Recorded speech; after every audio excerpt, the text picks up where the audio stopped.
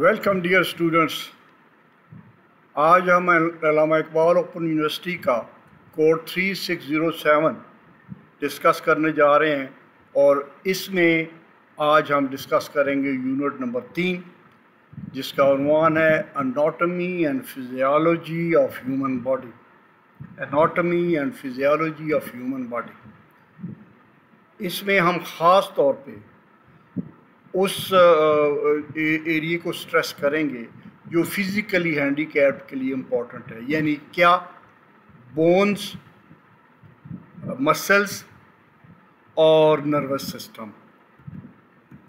हम एग्जैक्टली उन लाइनों पे चलेंगे जो कंटेंट्स आपके अलाइड मटेरियल में दिया हुआ है। और ये जो आपको दिखा रहा हूँ मैं, ये स्क्रीनशॉट, ये आपके अलाइड मटेरियल के पेज ऑफ कंटेंट से है, जिसमें पहले नर्वस सिस्टम है, फिर मसल्स हैं, फिर बोन्स और जॉइंट्स हैं। इसमें सिर्फ ये मैं बता दूं, मैंने भरपूर कोशिश की है कि आपको जो मेडिकल टर्म्स हैं वो आपके ऊपर ओवरलोड न कर दूं। कोशिश करूँगा इनको आम फहम ज़ुबान में आपको इसका कॉन्सेप्ट देने की। तो आइए शुरू करते हैं।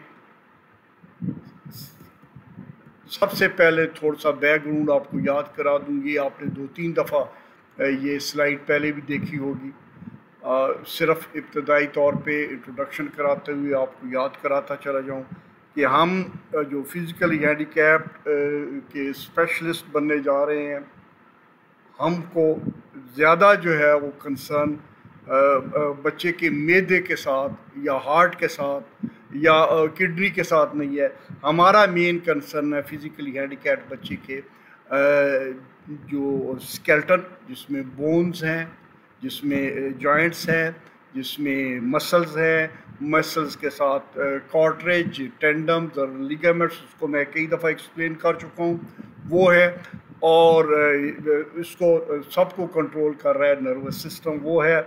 और इसका मकसद क्या है, इस पूरे जो है वो जो साख्त है, उसका मकसद ये है कि ये जो नर्वस सिस्टम है, मसल्स हैं और बोन्स हैं, ये इंसानी जिस्म को एक शक्ल देता है, एक मुनासिब शक्ल देता है। अगर इनमें वीकनेस हो तो आपने देखा होगा बंदा जो है ना वो सही नहीं चल रहा होता, वो उसका सही बैलेंस नहीं होता, वो अपना चलते हुए लड़खड़ाता है, या वो बेंड हो के चलता है, या एक साइड के ऊपर टिल्ट किया हुआ होता है उसने। सो ये चीज़ें अगर परफेक्ट कंडीशन में हो, नर्वस सिस्टम, मसल्स और बोन, जॉइंट्स, तो इंसान का जो जिस्म है वो अपने जो सारे फंक्शंस हैं, जो फिज़िकल फंक्शंस हैं, वो मुनासिब तरीके से परफॉर्म कर रहा होता है। उसकी हरकत व सकनात ठीक होती है, उसका उठना बैठना चलना वो ठीक होता है। तो ये आज हम डिस्कस करेंगे इन डिटेल नर्वस सिस्टम क्या होता है, मसल्स क्या होते हैं और बोन्स, जॉइंट्स क्या होते हैं। सबसे पहले हम नर्वस सिस्टम से शुरू कर रहे हैं। पूरे जिस्म का, जैसे कि किसी फ़ौज का जनरल हेडक्वार्टर GHQ होता है, इसी तरीके से पूरे जिस्म, हमारी इंसानी जिस्म का GHQ जो होता है वो नर्वस सिस्टम, ब्रेन होता है। और ब्रेन होता है, ब्रेन से जो हमारे सारे इनपुट भी तमाम सेंसेस से ब्रेन में पहुंच रही होती है, और हमारे रिएक्शन जो हैं वो भी ब्रेन के ज़रिए जो है ना आगे थ्रू नर्वस सिस्टम जिस्म को कन्वे हो रहे होते हैं। सो नर्वस सिस्टम एक तरह से हमारा जो मेन हेडक्वार्टर है, ब्रेन, उसके साथ पूरे जिस्म का एक कम्युनिकेशन सिस्टम होता है। Your nervous system is your bodies command centre originating from your brain, ये बात मैं कर चुका। It control your movements, thoughts and automatic responses to the world around you, ये भी हम अपनी ज़ुबान में ये बात कर चुके। It also controls other body systems and processes such as digestion, breathing, sexual development, diseases, accidents, toxins and the natural aging process can damage your sorry मैं ये जो कंट्रोलिंग की हद तक बात हो रही है कि ये हमारा जिस्म क्या पूरे सिस्टम को कंट्रोल करता है, जिसमें हमारा मैदा है, हमारी ब्रीदिंग है, सांस लेने का है, और हमारा सेक्सुअल सिस्टम है वो है। और इस सिस्टम की ख़राबी का क्या सबब बनता है? कोई डिजीज़, एक्सीडेंट्स, टॉक्सिन्स मीन कोई नशावर चीज़ें, या आम जो एजिंग प्रोसेस है, एजिंग प्रोसेस के साथ साथ ये सिस्टम भी डिके करना शुरू हो जाता है और ये इसमें एफिशिएंसीज की सिस्टम की कम होनी शुरू हो जाती है। अब what is nervous system? Your nervous system guides almost everything you do, think, से और फील। कुछ भी आप करते हो, आप कुछ बेकार लेटे हुए हो, बैठे हुए हो, फिर भी आपका जो है वो ब्रेन वो काम कर रहा है और ये नर्वस सिस्टम एक्टिवेट है, और आप सोच भी रहे हो, आप किसी से अगर हम कलाम हो तो बात भी कर रहे हो, आपको कोई गर्मी सर्दी लग रही है तो आप उसकी जो नर्वस सिस्टम के ज़रिए ब्रेन तक उसका अफेक्ट जा रहा है, आप उसको फील भी कर रहे हो।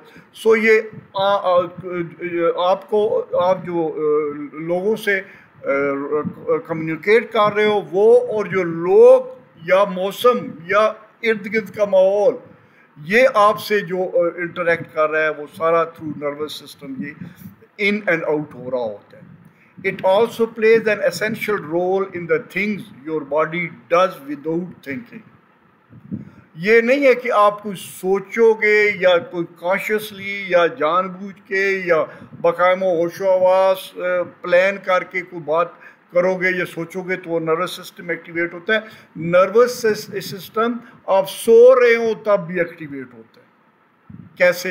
वो सांस आपकी चल रही होती है, ठीक है, आप अब जो है ना खलाओं में घूर रहे हो और उसमें अनकॉन्शियसली आप आंखें झपक रहे हो तो वो भी आपके नर्वस सिस्टम, या आप ब्लश कर रहे हो तो वो भी आपका नर्वस सिस्टम उसमें रोल प्ले कर रहा होता है। अच्छा, ये नर्वस सिस्टम होता क्या है? ये a vast network of nerves send electrical signals to and from other cells, glands and muscles all over your body. हमने पहले भी जो है ना पिछली वीडियोस में जिक्र किया, हमारा एक बॉडी स्ट्रक्चर है जो बुनियादी तौर पे मुश्तमिल है 206 हड्डियों के ऊपर। जवान बंदे की 206 हड्डियाँ होती हैं। हड्डियों को हम डिटेल में भी आज डिस्कस करेंगे। 206 हड्डियाँ होती हैं। उन हड्डियों के ऊपर मसल्स हैं। हड्डियों का आपस में कनेक्शन जॉइंट्स के ज़रिए से है। हड्डियों के कई अक़साम हैं अब, और जॉइंट्स के ज़रिए, और इन हड्डियों के ऊपर मसल्स की तय अंदर और बाहर। मसल्स की है, मुख्तलिफ़ किस्म के मसल्स हैं, तकरीबन 600 किस्म के मसल्स हैं। वो इसके ऊपर लेयर दर लेयर मौजूद है, अंदर बाहर। ये nervous system through out in muscles के और हड्डियों के रन थ्रू कर रहा है, और फिर जो है वो अपने सिग्नल्स पहुंचा भी रहा है और सिग्नल्स ले भी रहा है। Then the nerves interpret information and control your response. जो सिग्नल आ रहे हैं नर्व्स सिस्टम के ज़रिए दिमाग तक पहुंच रहे हैं, फिर दिमाग उसका एप्रोप्रिएट रिस्पांस दे रहा है। मुझे सर्दी लग रही है, नर्व सिस्टम ने मुझे कन्वे किया, दिमाग तक पहुंचा, मुझे सर्दी का एहसास हुआ, मैंने जनाब अली ऊपर कोई गर्म कपड़े पहन लिए, चादर कर ली, कंबल कर लिया, कुछ कर लिया। It is almost like an enormous information highway running through our body. एक कम्युनिकेशन का एक ज़बरदस्त निज़ाम है जो है कम्युनिकेशन कर रहा है। अच्छा, ये और थोड़ा सा डिटेल में what does the nervous system do, ये नर्वस सिस्टम कैसे वर्क कर रहा है, डिटेल में हम जा रहे हैं। Your nervous system uses specialised cells called neurons. अब न्यूरॉन्स, नर्वस सिस्टम न्यूरॉन्स याद रहेगा आपको। जो छोटे छोटे सेल्स हैं, न्यूरॉन्स उनको कहते हैं, वो जो है ना uses specialised sales neuron to send signals और messages all over your body. The electrical signals travel between your brain, skin, organs, glands and muscles. ये बात मैं पहले भी कर चुका हूँ. ये पूरे जिस्म में एक जाल फैला हुआ है हमारे नर्वस सिस्टम का, जो आपके पाँव की टो से लेके जिस्म के हाथ की उंगलियों से लेके और जिस्म के पूरे हिस्से में ये निज़ाम फैला हुआ है. आप किसी गर्म चीज़ को टच भी करेंगे तो फ़ौरन पूरा जो है ना वो सिस्टम जो है ना वो उससे ब्रेन तक पहुंचाएगा और आप फिर अपना हाथ खींच लोगे, रिएक्ट करोगे. The messages help you move your limbs and feel sensation such as pen. हमें जो दर्द भी होता है, हमें दर्द भी महसूस जो है वो इसी तरीके से होता है. ठीक है, ये नर्वस सिस्टम के ज़रिए वो हमें सिग्नल पहुंच रहे होते हैं. Your eyes, ears, tongue, nose and the nerves all over your body take in information about your environment. हमारे सारे senses, वो तमाम senses जो है ये इर्द गिर्द पूरे निज़ाम से सिग्नल ले रहे होते हैं, दिमाग तक पहुँचा रहे होते हैं, दिमाग उसको डिकोड करके फिर अपना रिएक्शन डेवलप कर रहा होता है. The nerves carry that data to and from your brain. ये आप बात में बार बार हैमर करके ये बात आप बिल्कुल एब्सोल्युटली क्लियर उम्मीद हो चुकी होगी. Different kinds of neurons send different signals. अब ज़्यादा थोड़ी सी और तफसील. Motor neurons tell your muscles to move. Motor, अब न्यूरॉन्स की भी किस्में हैं. जो मोटर न्यूरॉन्स हैं वो आपको मसल्स को हुक्म देते हैं कि ये हरकत करो. अब मैंने ये उंगली लगाई मुंह के ऊपर, नाक के ऊपर, तो ये जो है वो मोटर न्यूरॉन ने ब्रेन से सिग्नल दिया कि ये करो. और अब मैंने आँखों को भी खुजला लिया. Sensory neurons take information from your senses and send signals to your brain. ठीक है, अब मैं देख रहा हूँ, ये इस वक्त मैं कंप्यूटर लैपटॉप के सामने बैठा हूँ देख रहा हूँ, और यहाँ से मेरे सिग्नल विजुअल जो है ना वो परसेप्शन के ज़रिए मेरे दिमाग तक पहुँच रहे हैं और मुझे बता रहे हैं कि ये इसका वक्त स्क्रीन के ऊपर ये चीज़ लिखी हुई है. Other types of neurons control the thing your body does automatically. जैसे मैंने पहले भी कहा कि ये तो मैं कॉन्शियसली कर रहा हूँ, लेकिन अब मैं सांस भी ले रहा था इस दौरान में जब मैं आपसे बातें कर रहा हूँ, जब से आपसे बात कर रहा हूँ, उसके लिए मैंने कोई कॉन्शियस एफर्ट नहीं की. वो मेरा जो सिस्टम है वो ऑटोमेटिकली वो जनरेट हुआ है, वो कर रहा है. अच्छा, what are the parts of nervous system. अब नर्वस सिस्टम को मज़ीद अब खंगालते हैं कि नर्वस सिस्टम के हिस्से क्या हैं. The nervous system has two main parts. Each part contains billions, आप गौर करें, billions of cells called neurons. Neurons की हमने बात की ना, तो ये billions of cells हैं जो मौजूद है हमारे अंदर. और nerve cells. These special cells send and receive electrical signals through your body to tell it what to do. The main part of the nervous system, अब ये आप नोट करें इम्तिहानी पॉइंट ऑफ व्यू से बहुत इम्पॉर्टेंट है, आपका central nervous system है जी. Your brain, जैसे आपको शुरू में आम फहम ज़ुबानों में बताया गया था, आपका GHQ आपका हेडक्वार्टर ब्रेन है. अब मैं थोड़े से टेक्निकल टर्म्स भी आनी चाहिए. जो बेसिक टर्म्स है उनको आपको जानना ज़रूरी है, बजाय इसको GHQ करते रहे हम. सेंट्रल नर्वस सिस्टम, जिसका मुखफ़फ़ है CNS.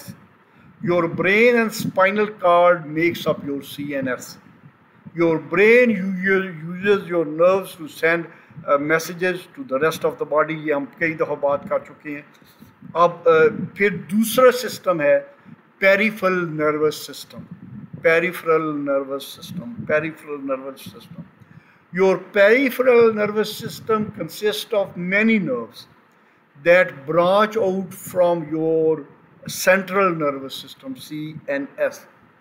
CNS, PNS और CNS याद रखिएगा. CNS है सेंट्रल नर्वस सिस्टम, PNS है peripheral nervous system.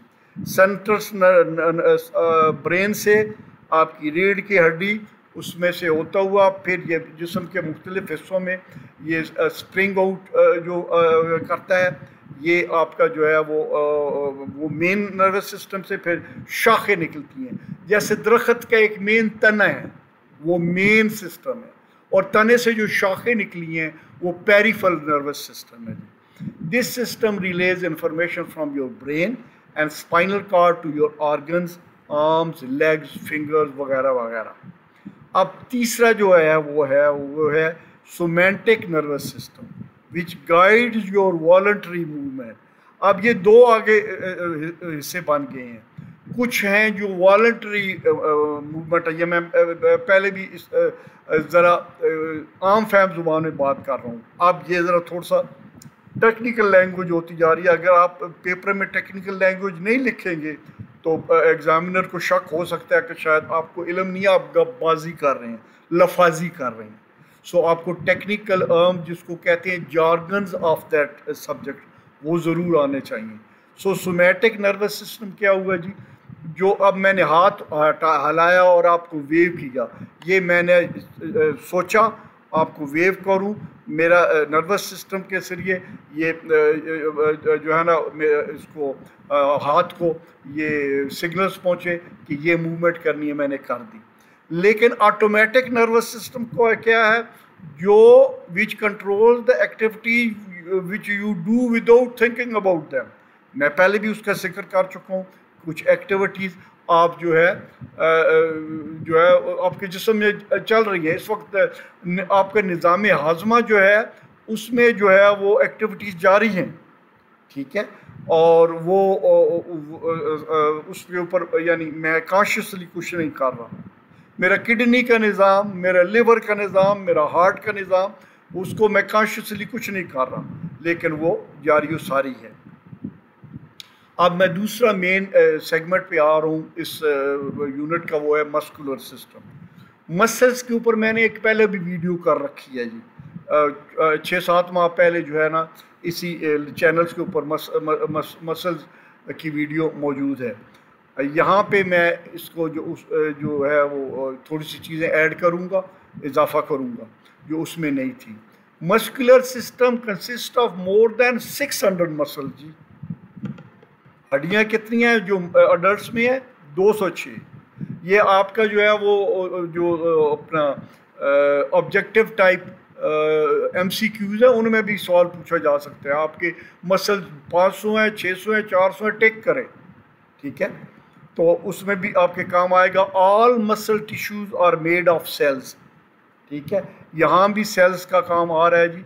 Muscles allows a person, muscles का क्या काम है? To move. तो हमने फाइन मोटर स्किल्स और ग्रॉस मोटर स्किल्स भी कहीं पढ़ रखे हैं. अगला जो हमारा चौथा यूनिट है उसमें हम डिटेल में पढ़ेंगे जो फाइन मोटर स्किल्स है, ग्रॉस मोटर स्किल्स है. लेकिन यहाँ पे इतना काफ़ी है कि जो मसल्स जो है वो हमें काम आते हैं मूव करने में. अब मैं जो बोल रहा हूँ आपसे, तो मेरे जॉज के मसल जो है ना मुझे हेल्प आउट कर रहे हैं.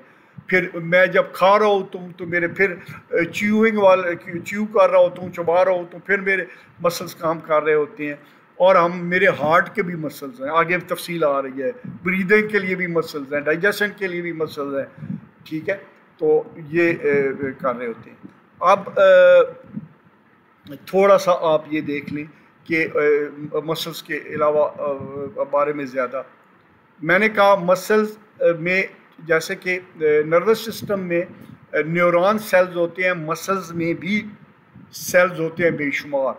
When the sales of A muscle contracts, जब ये मसल्स के सेल कॉन्ट्रैक्ट करते हैं, सिकुड़ते हैं, the muscle tissues become shorter, ठीक है. ये देखिए आपके पास 2 बाजू हैं इस वक्त जो है वो, اور یہ کانٹریکٹ ہو رہا ہے اور یہ ریلیکس ہو رہا ہے، اور اس کو آپ دیکھیں دا مسل tissues return to their original length when the sales relax.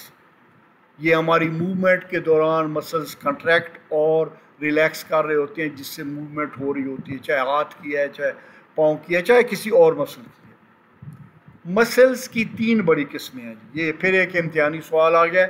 آج کا یونٹ تھوڑا سا مشکل ضرور ہے، لیکن اس میں ایک سوال تو مسٹ ہے اور 2 بھی آ سکتے ہیں. Types of muscles, there are 3 types of muscle G. Skeletal مسل، سموتھ مسلز اور کارڈیک مسل. اب اسکیلٹل مسلز کیا ہیں جی؟ Muscles that attach to bones is skeletal مسل. جو مسلز بون کے ساتھ چپکے ہوئے ہیں، اٹیچ ہیں، وہ اسکیلٹل مسلز ہیں جی. اسکیلٹن سے ہے، اسکیلٹن کے ساتھ وہ چپکے ہوئے ہیں. Skeletal muscles are also called voluntary مسل. والنٹری اس لیے کہتے ہیں کہ یہ ہم چاہتے ہیں تو یہ حرکت کرتی ہیں، ہمارے بغیر چاہنے سے یہ حرکت ان کو نہیں کرنا چاہیے normally. Voluntary muscles are muscles that you can consciously control. ان کو آپ کنٹرول کر سکتے ہو. آپ اٹھنا چاہو گے، بیٹھنا چاہو گے، لیٹنا چاہو گے، لیٹے رہنا چاہو گے، تو یہ آپ کے کنٹرول میں ہیں. The contraction of skeletal muscles can be quick and powerful. However, contracting these muscles for a long time can tire them or make them cramp. زیادہ دیر تک آپ ان کو جب تھکتے آپ کیوں ہیں؟ جب زیادہ وہ کنٹریکٹ ریلیکس کنٹریکشن ہو رہی ہوتی ہے تو مسلس تھک جاتے ہیں، اور پھر ان میں وہ جس کو کہتے ہیں وہ کڑول وغیرہ پڑنا شروع ہو جاتے ہیں.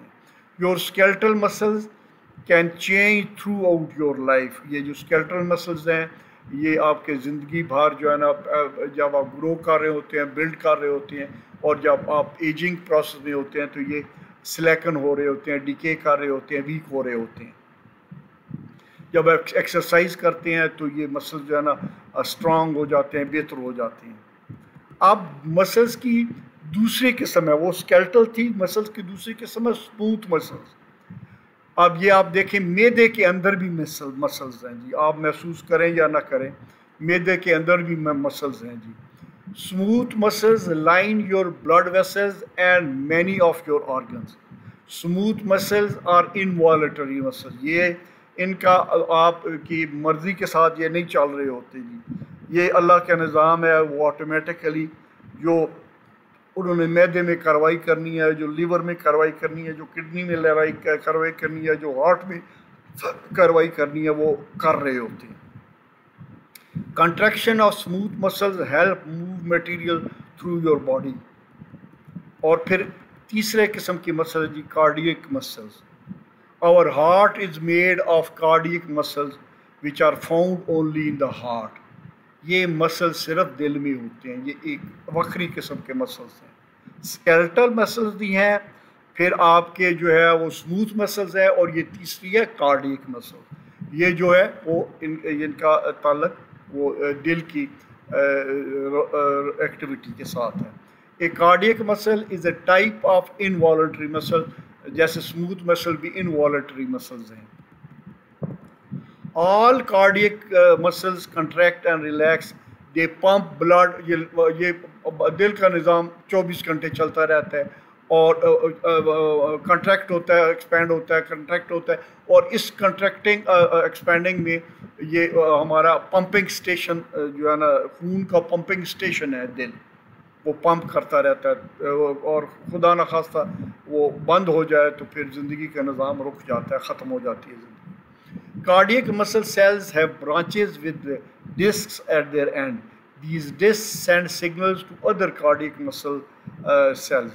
The signals cause all the cardiac muscle cells to contract at almost the same time. ان میں بڑی ردم آپس میں یہ ایک سگنل پاس آن کرتے رہتے ہیں، جس سے وہ جو ہے نا جیسے سیکنڈ کی سوئی ردم کے ساتھ چلتی رہتی ہے. اسی طریقے سے یہ مسلز بھی کنٹریکٹ اور ایکسپینڈ ہوتے رہتے ہیں اور ریلیکس ہوتے رہتے ہیں.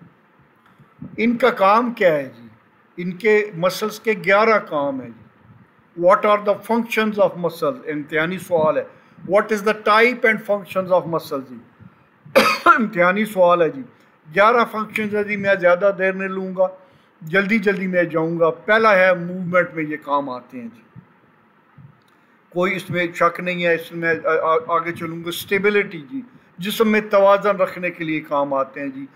जॉइंट्स के ऊपर भी ये मसल्स हैं जी, जॉइंट्स को भी स्टेबल रखते हैं जी. ठीक है. और ये पेट के अंदर भी मसल्स हैं जी. और फिर पोस्चर, आपकी बॉडी का जो है ना पोस्चरिंग. आपने देखा होगा सीपी बच्चे जो हैं, सेल्वर पाल्सी वाले बच्चे, उनको पोस्चर आमतौर पे वो सही नॉर्मल नहीं होता, तो इसलिए कि उनके मसल्स कुछ वीक होती हैं. ठीक है. ये मैं चूँकि पहले इसके ऊपर डिटेल में वीडियो कर चुका हूँ, इसलिए मैं डिटेल में नहीं जा रहा जी. आप मसल्स वाली वीडियो देख सकते हैं जो 5-6 महीने पहले मैंने अपलोड की थी, तो इसलिए मैं आपका वक्त बचा रहा हूँ, क्योंकि आप पहले वो वीडियो आपने देखी हुई है. मैं आपको उतना वो टाइम नहीं लगा रहा. ये मसल जो है सर्कुलेशन का काम करते हैं जी, जैसे हार्ट का मसल है जी, पंपिंग स्टेशन है एक किस्म का. फिर ये रेस्पायरेशन, हम सांस का जो निज़ाम है, इसमें भी जो है ना छाती के अंदर हमारे जो है ना एक्सपैंड, हम लंबा सांस लें तो छाती एक्सपैंड हो रही है, और सांस जब एक्सहेल करें तो वो मसल सिकुड़ रहे हैं. तो आप ये देख लें कि इस सांस के निज़ाम में भी. डाइजेशन के निज़ाम में मैदे के अंदर मसल जो है ना जी, वो चरखरी के तौर पे उसको खाना जो हमने खाया उसको घुमा रहे हैं, अंदर एक चरखरी है, और फिर वो उसकी बाइफर्केशन हो रही है एनर्जी में, और फिर जो रफ आइटम है वो जो है ना वो अपना जिस्म से आउट हो रहे हैं. इसी तरीके से ये यूरिनेशन, जो छोटे पेशाब का निज़ाम है, वो यूरिनेट हम करते हैं, ये भी मसल्स वर्कआउट कर रहे हैं. वो फ्लूइड की शक्ल में वो होता हुआ आपके ब्लैडर से वो आउट हो रहा है, और इनमें सारों में जो है मसल्स जो है ना वो इस निज़ाम में काम कर रहे हैं. ठीक है. फिर प्रोटेक्शन जी, हमारी बॉडी को मसल्स प्रोटेक्ट भी करते हैं, क्योंकि इन्होंने मसल्स ने जो एब्डामन को, चेस्ट को, इनको जो हमारे सेंसिटिव पार्ट्स हैं बॉडी के, इनको जो है ना एक किस्म का इनके ऊपर गिलाफ चढ़ाया हुआ है.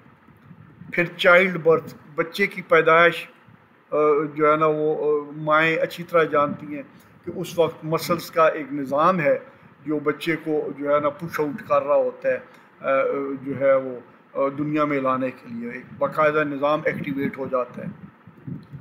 विजन हम जो देख रहे हैं, इसमें मसल्स जो है ना वो हमारे पलकें झपक रही हैं, जो अंदर से ढेले हैं वो मूव कर रहे हैं. सो ये इसमें भी मसल्स का एक निज़ाम वर्क कर रहा है.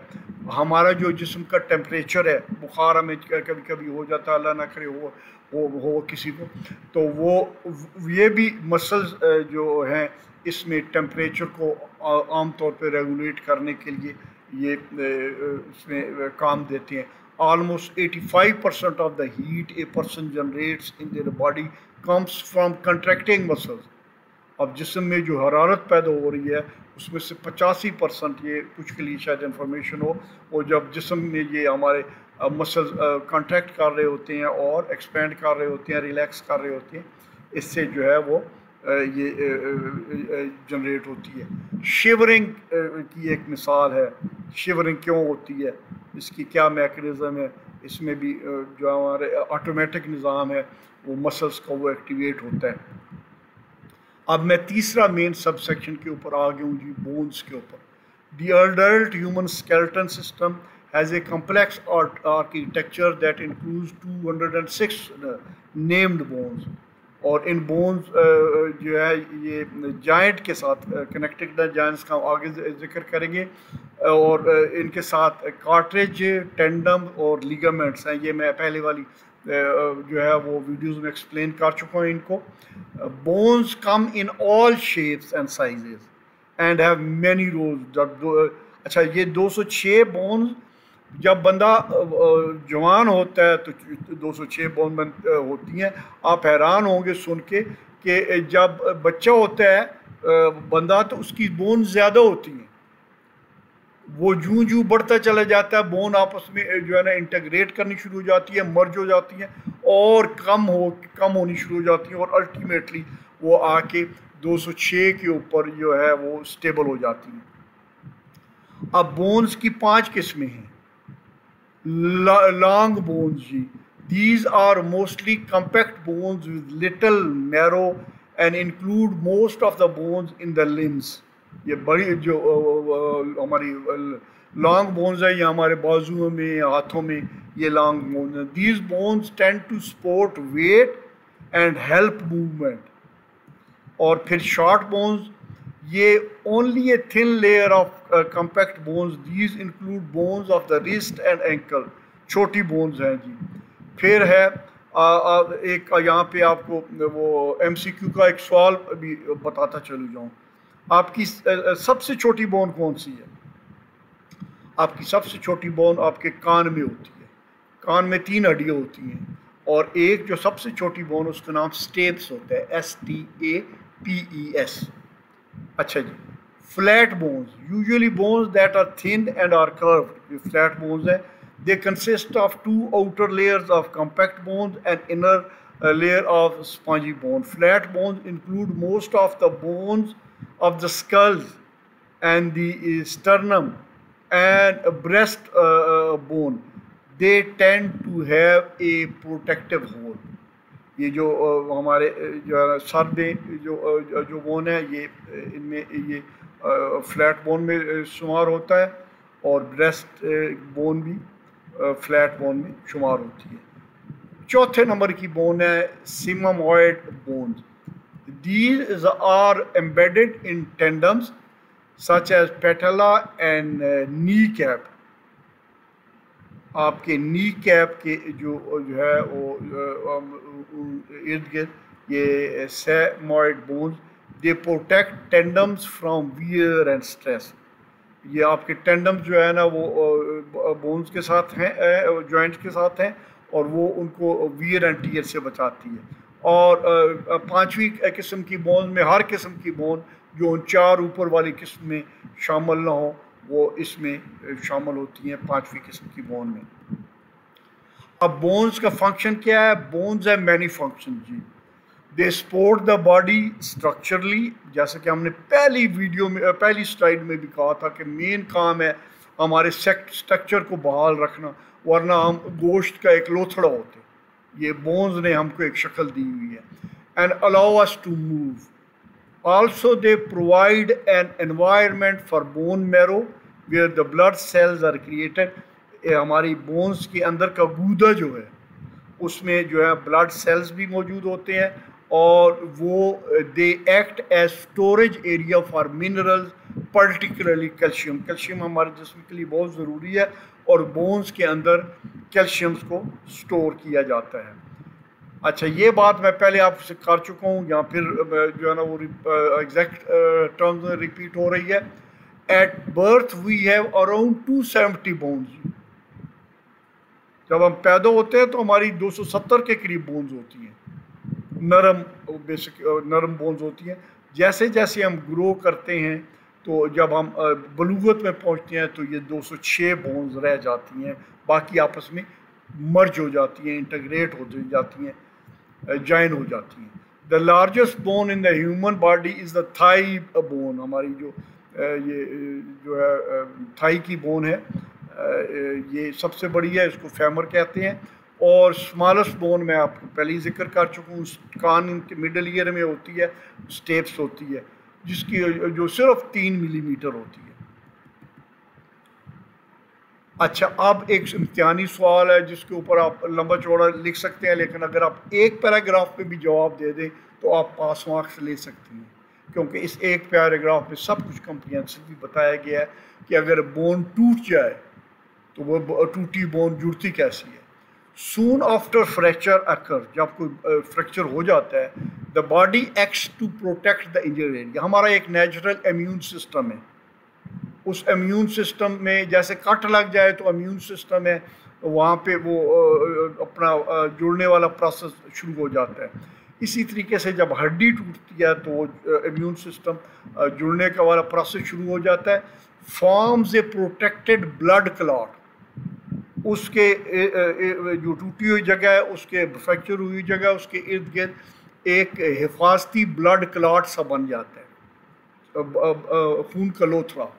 And call us around the fracture and callus around the fracture, उसके इर्द गिर्द new threads of bone cells start to grow.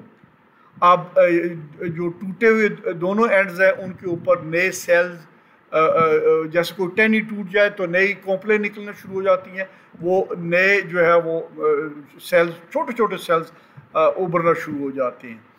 और फिर वो आपस में वो जो जब थ्रेड्स हैं वो मर्ज होते हैं, तो वक्त के साथ साथ वो हड्डी अगर स्टेबल रहे तो हरकत ना करती रहे, स्टेबल रहे, जितनी जल्दी स्टेबल रहेगी उतनी जल्दी जुड़ जाएगी. इसलिए हम उसके ऊपर प्लास्टर ऑफ पेरिस लगा देते हैं और उसको बिल्कुल इमोबाइल कर देते हैं. अगर बाजू की हड्डी है तो गले में डाल देते हैं ताकि बिल्कुल कम से कम हिलेगी, जितनी जल्दी कम हिलेगी इतनी जल्दी वो हील अप होगी.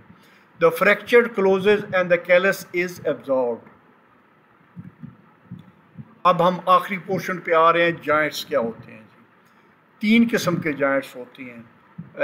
ये आप डॉक्टरी नाम भी देख लें और आम इसका कॉमन नाम में एक होते हैं इमूवेबल जॉइंट्स, एक होते हैं स्लाइटली मूवेबल जॉइंट्स और एक होती हैं फ्रीली मूवेबल जॉइंट्स.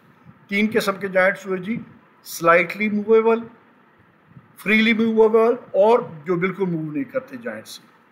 अब सबसे पहले इमूवेबल जॉइंट्स कौन से होती हैं?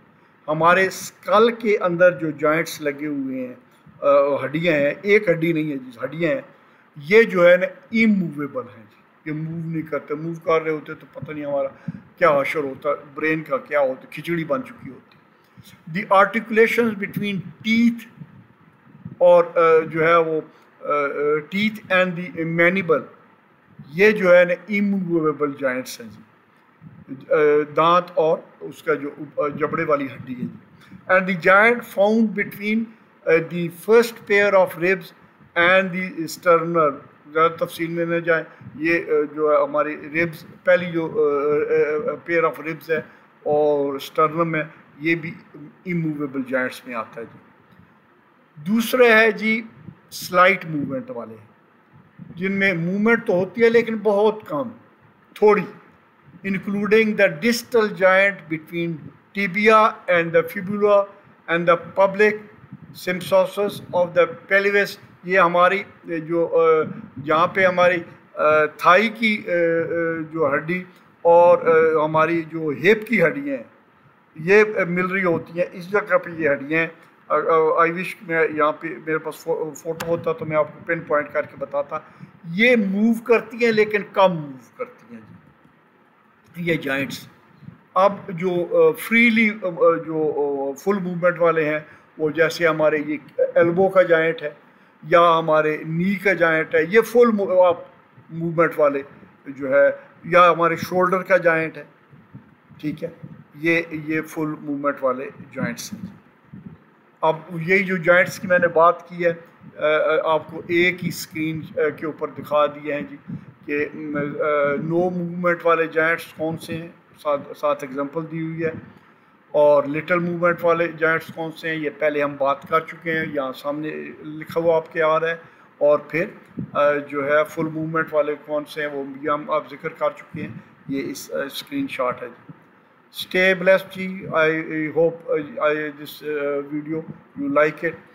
If you like it, share it with your other comrades and then wait for the next video inshallah which will be soon coming. Icon अगर आपने प्रेस किया हुआ है तो आपको अगली वीडियो भी जल्द उसका नोटिफिकेशन